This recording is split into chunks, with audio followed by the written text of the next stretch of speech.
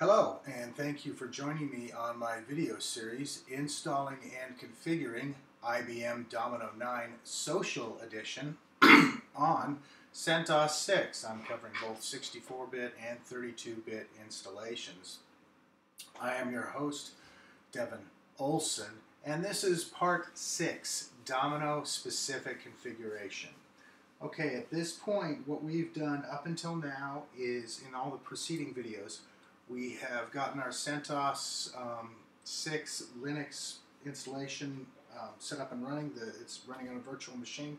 It's a 64-bit installation. We've gotten our base services have been started and configured. Our SC Linux has been disabled. Our firewall has been set up. We've installed certain specific packages and utilities that we need. We've created our user account that we're going to use for Domino, and we've set up our SSH server. So we're pretty much ready to go and start doing the Domino configuration. One of the purposes of this video series is to demonstrate how crazy easy Linux can be if you just kind of relax and go with it and don't let it panic you. I mean, it's a very secure system, but it's also very, when it's done right, it's not difficult to do or to work with. And to that end, we're going to do our demonstration today doing the configuration of our Linux server entirely from my iPad. So I've mirrored my iPad to this screen here so we can record it and make it a little larger so we can actually get a nice full screen implementation of what I'm going to be working with. Move that right there. That looks about good. Okay, and what I'm going to use is on my iPad. I've got a server auditor utility, which basically allows me to connect via SSH. It's a free one. It's pretty simple. So I'm going to connect to my server.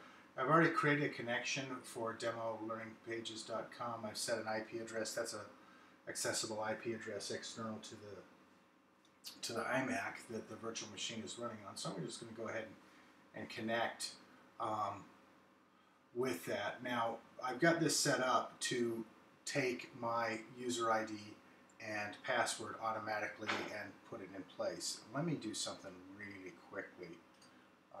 Bring this onto the screen. I could also do it this way by opening just a command console in my iMac.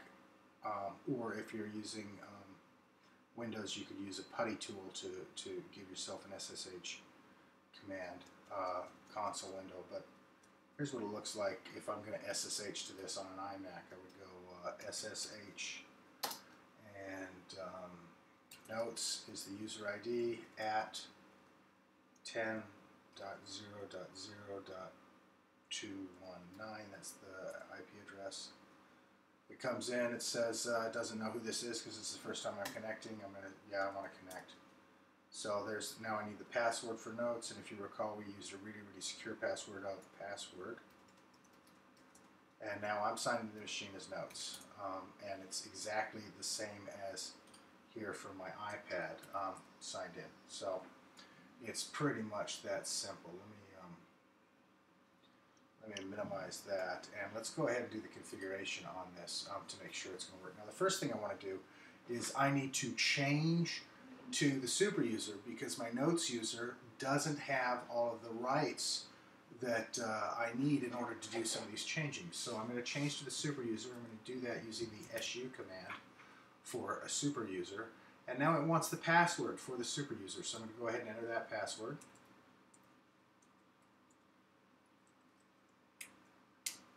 And now I am the super user. And you notice there's a subtle difference in the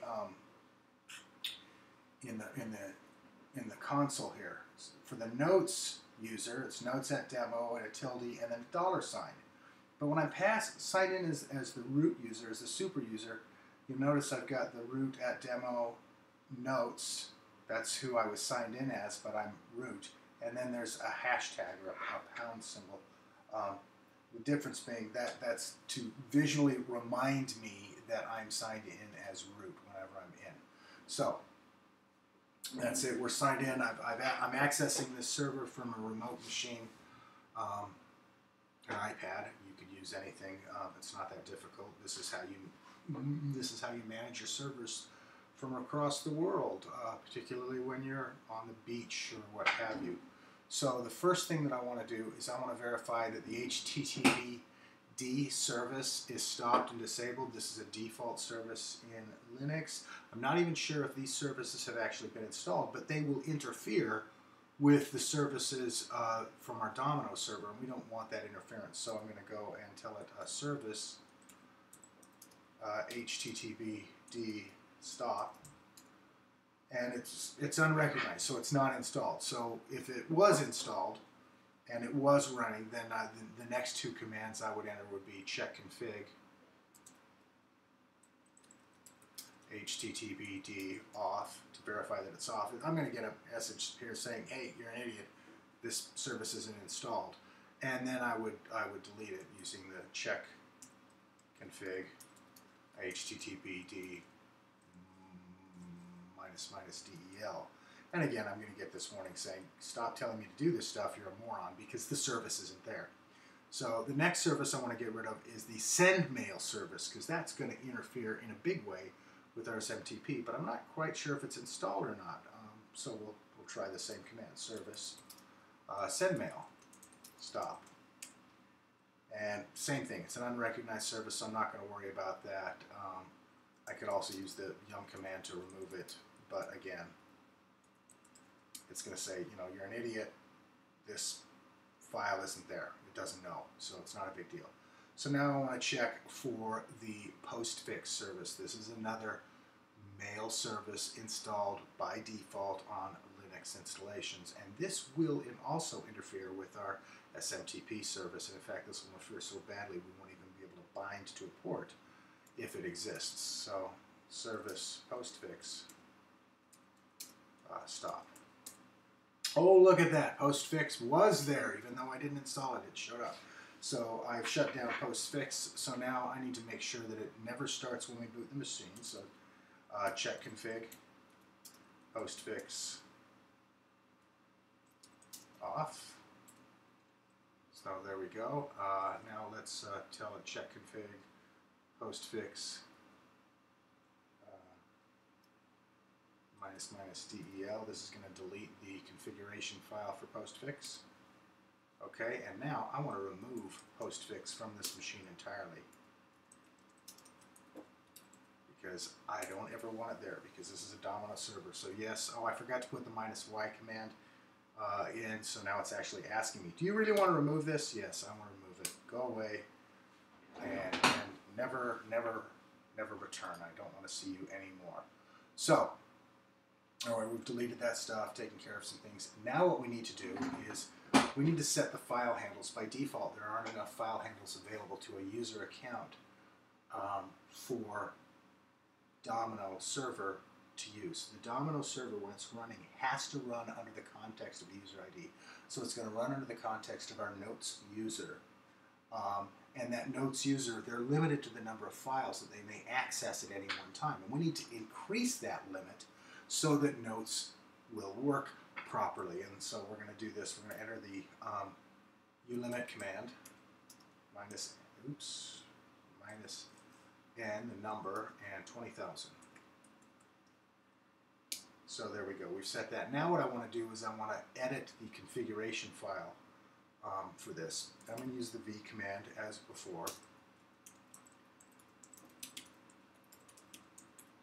etc security limits.conf is the name of the file we're going to edit, and here's the file that we're going to edit. And what I want to do is I need to add some information to this file. So we're going to kind of scroll on down.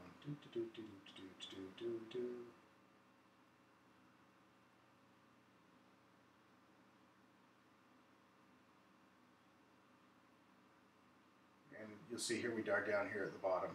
Here's examples of stuff we would add. So what I want to do is add stuff for our notes user. So once again, I need to go Shift * I to go into edit mode.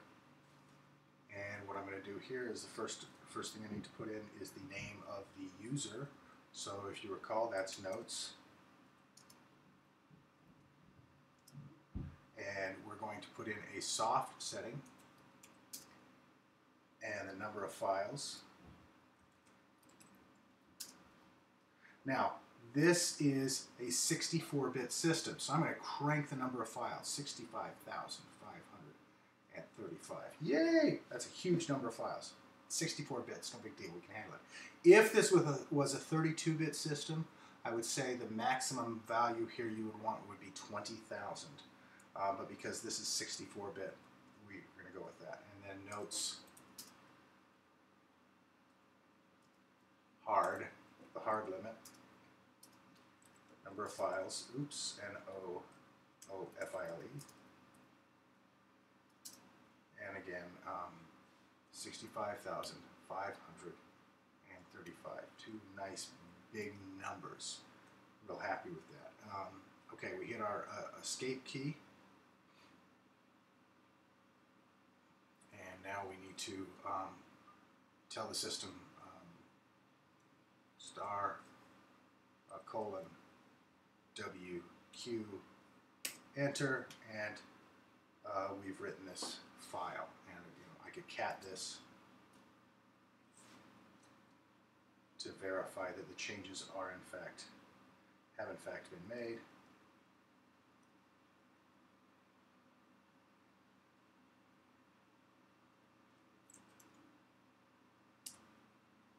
And there we are. My changes are intact. So what I'm going to do now at this point is I'm going to reboot the server, and I can do that. There are two ways. I could either enter an sbin/shutdown -r now command, or I could just enter the reboot now command. I'm going to enter the reboot now command now. And boom, server is now rebooting, and that's pretty darn cool. So let's go ahead and we don't need this anymore. So there we go, and you'll notice here on the console the server is now going down because we were logged in on this as well. I'm going to go ahead and close that, and there's the Linux server right there, and it's back up and operational, ready to go. Okay, so we've done that. It's been cool. It's been fun. We need to do some more stuff, but I want to save that for another video because these videos are getting kind of long. We've been talking up for almost 13 minutes on this one now. So we'll go ahead and end this video now. You can come back and watch the next in the series. You can read about XPages development at my website, www.learningxpages.com. You can read my blog where I babble on incoherently about all kinds of silly stuff at devinolson.net. Or if you decide to go to www.notesin9.com, my friend David Lee has all kinds of amazing videos on doing very cool stuff with notes. Once again, I thank you very much for joining me on this video series. My name is Devin Olson.